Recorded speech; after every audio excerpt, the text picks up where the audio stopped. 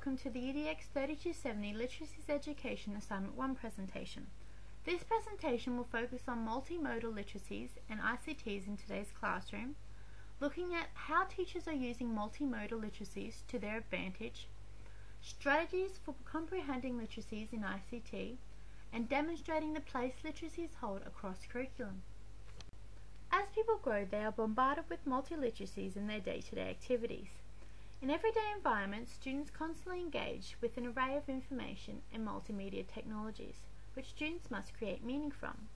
Students are using these technologies to communicate in fundamentally different ways than their previous generation. The lives of students today are enveloped with multimedia technologies like never before. Computers, mobiles, the list goes on.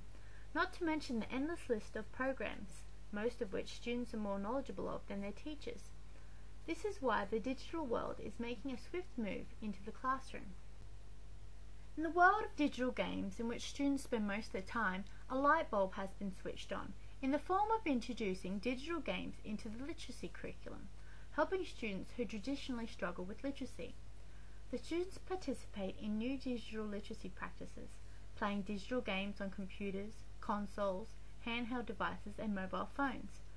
Multiliteracies are used to create a better understanding of literacies through ICT, something that is familiar to the student, rather than throwing literacies at them, something students who are struggling will see as a negative, and combining the two, taking the negative aspect away so as students can engage in literacies in a more comfortable manner, something familiar to their life world.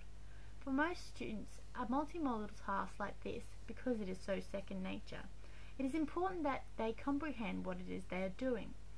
Students need to communicate the various new knowledge in a range of different text forms. Using a range of multiliteracy frame plans, a great one to communicate directly to the students is the KWL frame.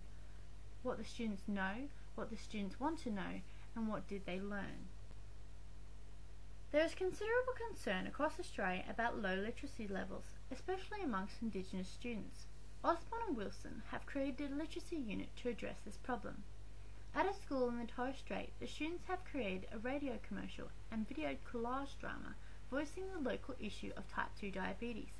The students have incorporated multiliteracies such as dance, drama, props, posters, traditional stories, songs and language, creating a great diverse multimodal literacy unit that is engaging and relevant to their world, using language to describe, reflect on, and analyze the work they are doing. When students reflect on their work, they develop an understanding of audience and purpose. Literacy is rooted across curriculum. Each subject has their own set of vocabulary, symbols, and so on, all of which meaning is made from. That in itself is using literacy, making sense of the different terminologies in each subject. Understanding the meaning of different symbols in math in itself is using literacy. In science, for example, students use the inquiry approach, make sense of texts, report and write observations, and interpret information. Some of the many ways literacy is used across curriculum. The following are the 10 annotated references highlighted throughout the overall assignment. I'll let you have a read of those on your own.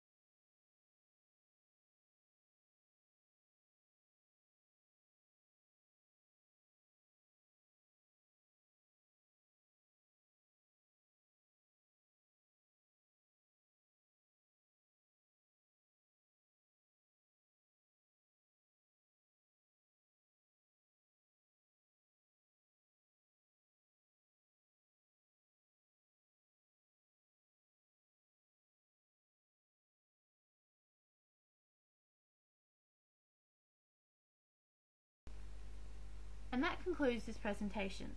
In the description below you will find the full list of references for this presentation.